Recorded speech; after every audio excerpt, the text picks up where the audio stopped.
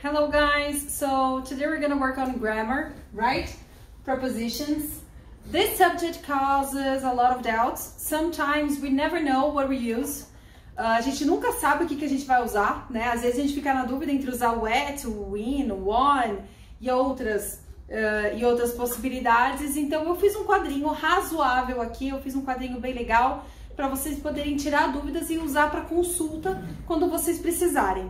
Muitas coisas que eu coloquei no quadro são colocações, são suposições, são palavras com frases que podem ser encaixadas em outros contextos, em vários contextos.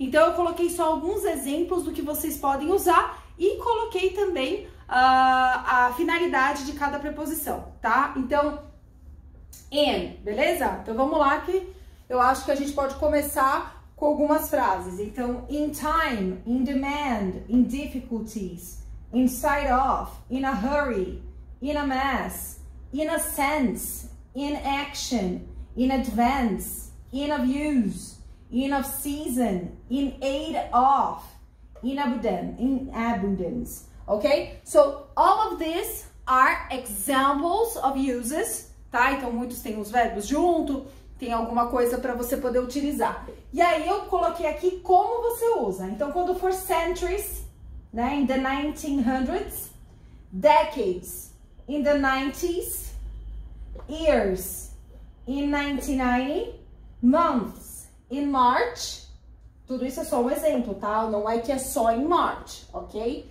In March, in April, in September, in October, ok? Weeks, in 5 weeks. Seasons, in spring, okay? Periods of time, in the future. Holidays, in the Easter. Parts of the day, lembra, né?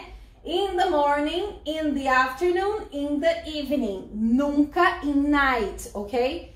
In the night, dá a ideia de ser uma noite adentro, tudo bem? Não é à noite, é noite adentro. Então, in the night, the spirits rise, os espíritos levantam, tá? Então eu tô querendo dizer que noite adentro os espíritos levantam, eu não tô falando que é à noite, ok?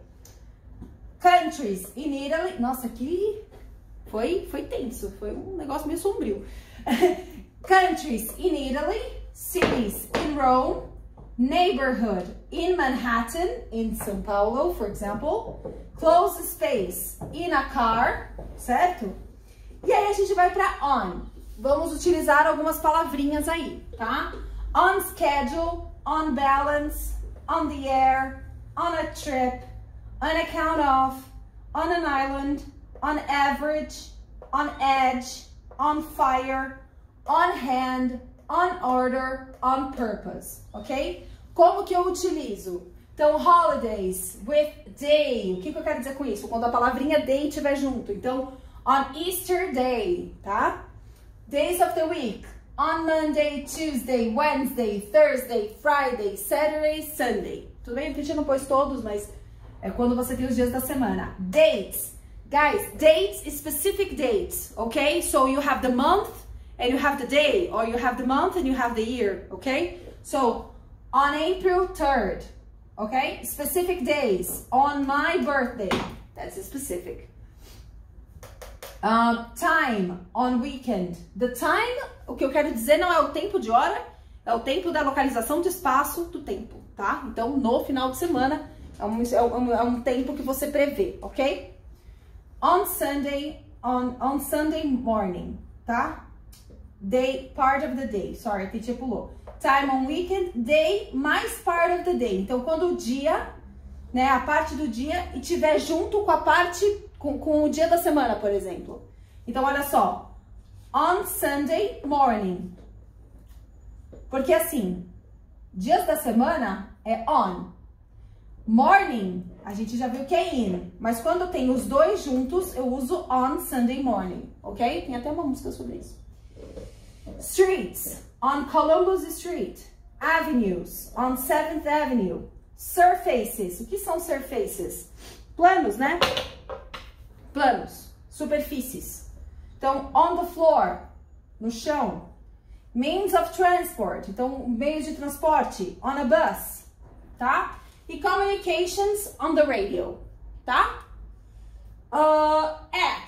Então, algumas palavrinhas que a gente usa: at risk, at distance, at any rate, at least, at night. De novo, vamos voltar. In the morning, in the afternoon, in the evening, at night, ok?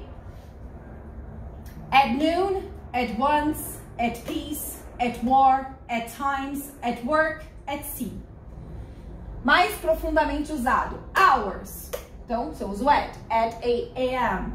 Part of the day, at midnight. Nesse caso aqui, ó, é quando você tem, lembra? Noon and midnight. Você não tá falando hora específica, você está falando num geral, tudo bem? Time, at the moment. Holiday without day. Então, a parte do feriado sem o dia. Então, at Easter, tá?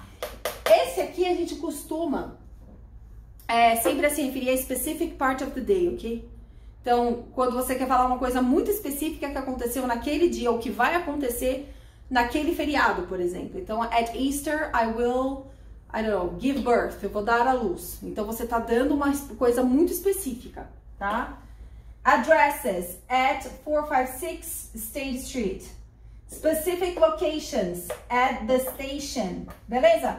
Aí a gente só colocou um adendo pra vocês, tá? Que é o for e o by, que são muito utilizados, né? Na realidade, eles, pra vocês, eles têm um significado muito grande, porque sempre aparecem nos nossos textos do ângulo e cai bastante vestibular, tá? Então, a teacher vai passar mais ou menos por cima, porque nem tem como colocar todas as possibilidades, porque são várias, né? São milhares e milhares de opções. Então, eu coloquei só os mais usados, tá? Então, for a reason, for certain, for good, for life, for lack of, for a change, for love, for higher, for one-off, for experience, for my sake, por exemplo, for fear of, ok? Por medo de, tudo bem? Utilização de by chance, by accident, by all means, by birth, by definition, by combat, by design, by force, by heart, by law, by mistake, by no means, by order of, and by way of.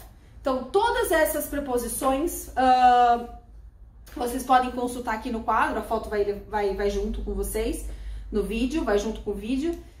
Qualquer pergunta que vocês tiverem, vocês podem me mandar uma mensagem, mas eu acho que tá bem explicadinho, ok?